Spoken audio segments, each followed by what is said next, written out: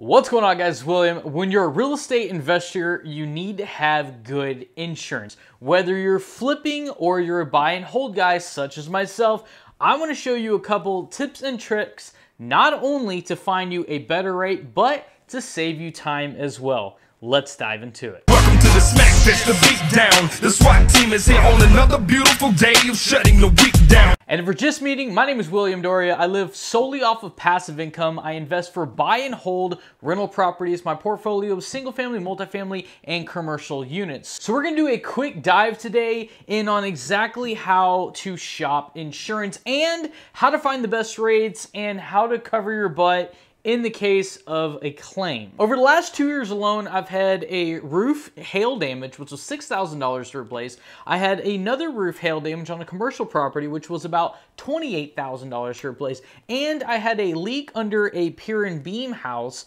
that actually the water had saturated the real wood floors, real hardwood floors, and then buckled them, right? And that was an $11,000 insurance claim. So in the past 2 years, I have used my insurance company over and over and over again, and they do pay out, and the ones that give me a hard time, I get rid of.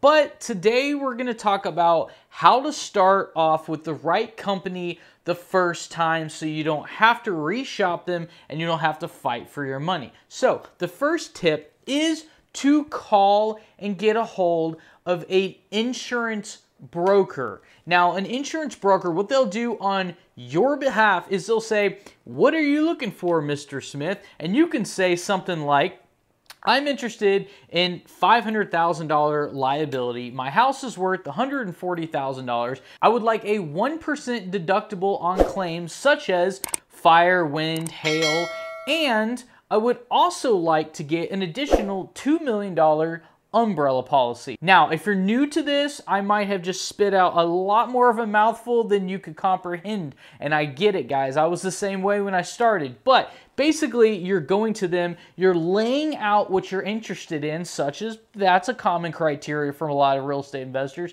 and letting them do all the legwork, because my insurance broker that I'm working with right now calls and shops for me 25 separate companies on my behalf. Now, you have to ask yourself, how long would it take for you to call 25 companies to give them all that information, wait for them to get back with you? Like, it would be a nightmare. And if you could do it in a week, that was a pretty busy week. So you give all this to the insurance broker. They make, for instance, an 11% commission, which does not inflate your premium. So you're paying the same, let's say $1,000 a year, and the insurance company will give the broker a cut for them bringing you as a customer. So all this is to your benefit. Now, if you have a multifamily, you would just type in commercial insurance broker. And if you're residential and you're just looking for a single family rental property or a flip property, for instance, you would just type in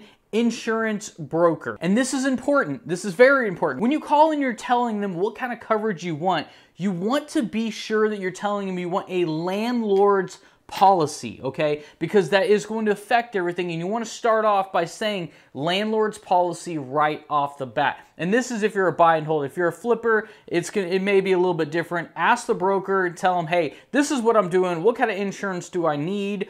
And maybe scale it up a little bit from there. I'm always a big fan of taking the minimums and then bringing them up a little bit just in case, and also getting an umbrella policy that covers everything. It's super cheap and it'll pay out in the event of worst case scenario. No kidding. I had a plumber out about 6 months ago that was under one of my pier and beam houses, and he pulled up one of those little doors, you know, to get in underneath the house, and he fixed the pipe and all that good stuff, and then he left. Well, the problem is the little door that he pulled up in this little girl's closet, he didn't put that back. So when the little girl opened up the door and stepped into the closet to grab some clothes, she fell down in the hole and got stuck with a nail down there that was sticking out of one of the piers. So that's the kind of stuff that could turn out to be a really, really bad thing if she were to get like seriously injured, for instance. Now, of course, it could definitely fall on the plumber, but you need to have your butt covered because stuff happens that's not always your fault, but you still get the finger pointed to you if you get my drift. Another example is I had a family member unfortunately have a really, really bad car accident, right? And several people did not make it.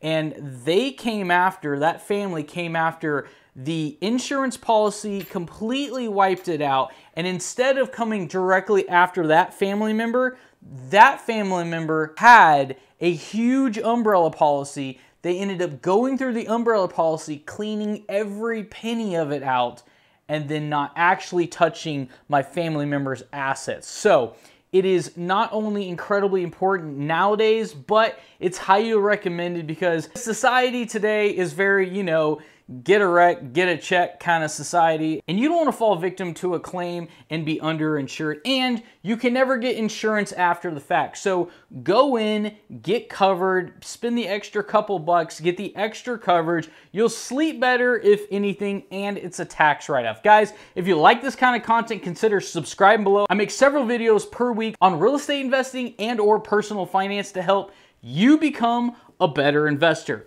Let me know what you think in the comments below, and I will see you on the next one.